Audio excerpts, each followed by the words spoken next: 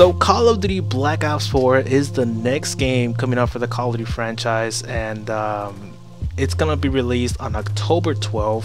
It's probably the only surprising news I got from the whole thing, because I know people were like, oh, Black Ops 4, that's the original name, you know, blah blah, and I was thinking like, they haven't changed their names in the past 3 releases for Treyarch. I mean, Black Ops 1, and then there was Black Ops 2, and you guys want to know the third one? Black Ops 3. Call of Duty Black Ops 4 is the official name for the next Call of Duty game, and you guys already know what I think about the whole Call of Duty franchise right now. I pretty much stepped away, and I kind of am retired from the franchise, and you know, it kind of sucks though, because my whole thing here in YouTube was for me to help out people in the game, so I kind of feel empty for not doing that over like already 2 years now. So probably Black Ops 4 will bring me back to it, because I know how Treyarch is. You know, they have good intentions for the franchise, and they always come up with new ideas. I mean, they came up with theater mode, they came up with you know, with the specialists. I miss the freaking specialists, to be honest, man. I miss, you know, running around with a flamethrower, or just shocking everyone with flames, or throwing around beehives. That's just such innovation right there, man. I don't know why Treyarch hasn't taken over, or why even Vonderhaar hasn't gotten promoted, but instead we got Michael Condrey over there, who can't even release the paint shop yet on World War II. So it's kind of weird, to be honest, how Michael Condrey got the promotion instead of Vonderhaar. Anyways, Black Ops 4, I think it's gonna be a modern game. A long time ago, it was announced by T-Mart and LEA and several of the Activision bootlickers that they were looking for a guy who was an expert on modern weapons. It was announced a long time ago. I'm not sure when they uploaded the video, but I think it was like around January or something like that, where they went, you know, these guys go behind the scenes all the time. They go into the HQ of Activision, so they know what's up. So when they start announcing that, you know, some guy is like an expert in modern weapons, it's gonna be a modern game. So that's a good thing, though. At least we're still staying in boots on the ground, and I know it hasn't been confirmed yet, but hopefully it is, though, because you know, I didn't do as bad as people think, because I know I keep, you know, straying away from Black Ops 3 and all, but to be honest, in Black Ops 3 I did achieve my first ever 100 kills in a single gameplay, and that was in Ground War.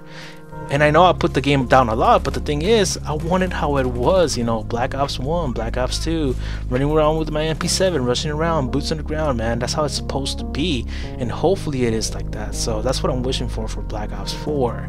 Now, there is one game mode that hopefully does not get scratched off, because I know what happened in Call of Duty World War II, and that's one of the main reasons, actually one of the biggest main reasons why I hate Call of Duty World War II.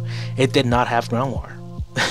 So if they were to return Ground War into Black Ops 4, I will be so happy, and man, you will see me do some best class setups like crazy left and right, do some gameplays and all that stuff. So it's like kind of me like going back into my, you know, good old days of Call of Duty. So hopefully they do bring back Ground War, because, you know, most of my best gameplays here on YouTube were actually in Ground War.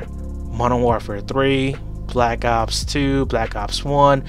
Most of my gameplays are actually from Ground War.